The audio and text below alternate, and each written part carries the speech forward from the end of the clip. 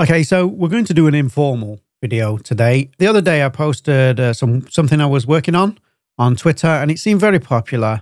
And I have received some DMs. How did you do that? I don't have the original because it was a work in progress at the time, but I'm going to show you how to do this transform. So we start off with a normal stock Metahuman, and then by the end we get this. And obviously this is all happening in real time. To approach this, what I did is I brought in a stock Metahuman, stock hair, stock makeup. I had a vision inside my head before I went to bed. It was like, well, how could I do this? How can I transform it in the shortest time possible, because I didn't have much time, and make it look like it's something amazing when it's just a basic transformation. And so I started with the stock Metahuman. What is essentially happening is I'm playing with light and the materials of the Metahuman over time. As we can see, there is also a change in the post process. As we have a look, we're heavily saturated here. And then as we get to the end, it's almost or is in black and white. And there we go. Right, so let's break down this particular scene for you. Let's go to unlit mode because it'll be easy to see. So in the background, I have this plane. Let's jump out of cinematic mode. So I have my Metahuman. I have this plane with an image from pexels.com, completely free to use. And then a camera, and then the Metahuman lighting presets.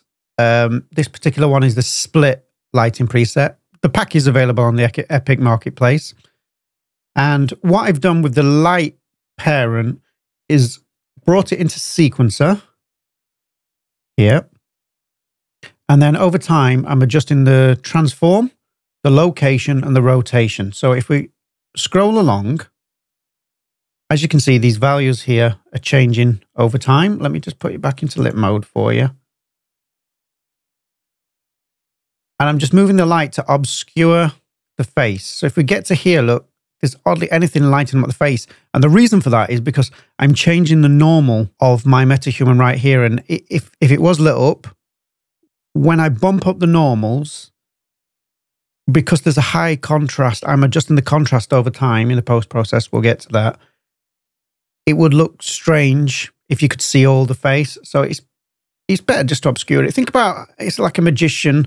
You're looking at one hand, but the magician is doing something with the other hand. That's all it is. So we get to there. Everything's pretty much obscured.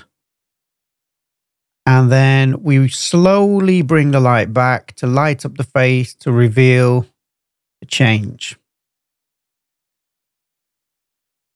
Now, the only other thing going on here, which I will not be covering today because I've got another video regarding this, is that if you look, the character has hair, but then over time, by the time we reach the end, there is no hair. And if you look very carefully, let's put it in unlit mode, the hair is disappearing. I am going to cover this in another, actually a tutorial. So that will be soon. So I'll not cover that today. Let's go back into cinematic mode. Right. So obviously we have a camera. It is doing a basic dolly zoom. And then the plane, I don't think am I actually moving the plane? Yeah. So I'm slightly adjusting the brightness of the plane. It's actually an emissive. So if we open that up, let's have a look.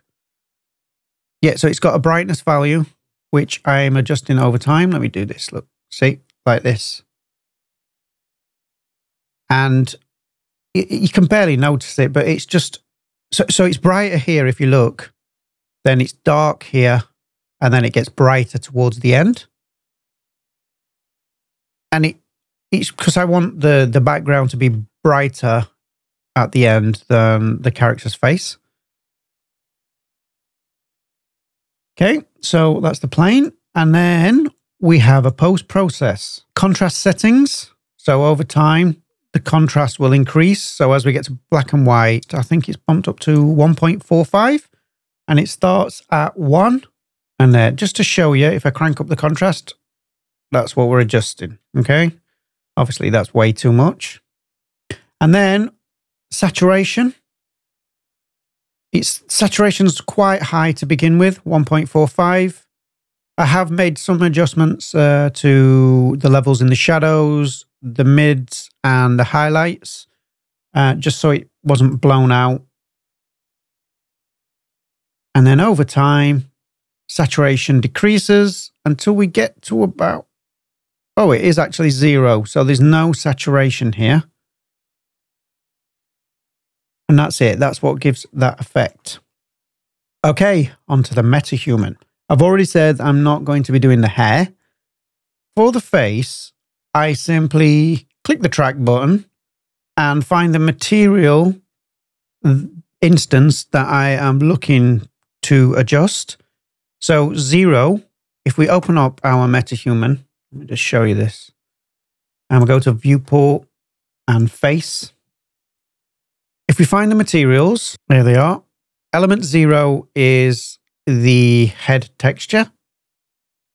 And then we have teeth, the eyes, etc. And this is important. Element 0, element 1, element 2. And so what I would do in Sequencer, I would add a track for this material instance. In this case, element 0. And then I would click parameter here. And I would find the value I want to alter. In this case, it is normal intensity. And what I've done with normal intensity is over time, I've increased the normal way beyond what is normally acceptable. So my original plan was to go to Metahuman Creator and create a wrinkly character. But I decided that would take too much time and I had a lot to do. So I just thought, well, why don't I just bump up the normal and see what it looks like? And this is the result. You get kind of the skin is kind of pop marked. And what I'm looking for is the contrast between the light and the dark. So when I bumped up the normal, it did exactly what I wanted. And so, yeah, I've actually bumped that up way up. It's like 7. So I go from 1 to 7 for normal intensity. The next part, I did element 3 and 4, which are the eyes. And then I added a parameter again, and I did iris brightness and pupil scale.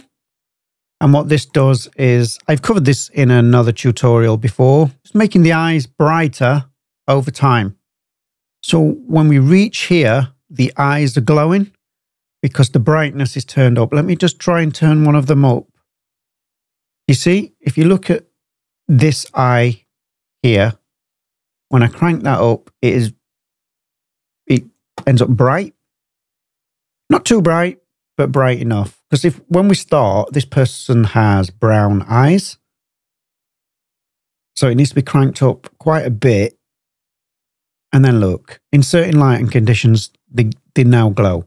At the same time, I'm adjusting the pupil scale. So at the beginning, although it's difficult to see because the character has brown eyes, the pupils are large, they're dilated.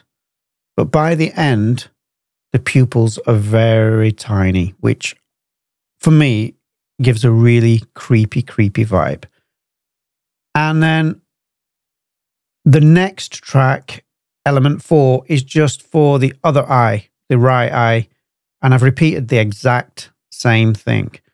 The only thing that was missing, because I was working with limited time, is the teeth. I would like to have altered the teeth over time, but I completely missed that. But say you were doing this, I would advise you to do that as well, because the teeth don't really go with the character.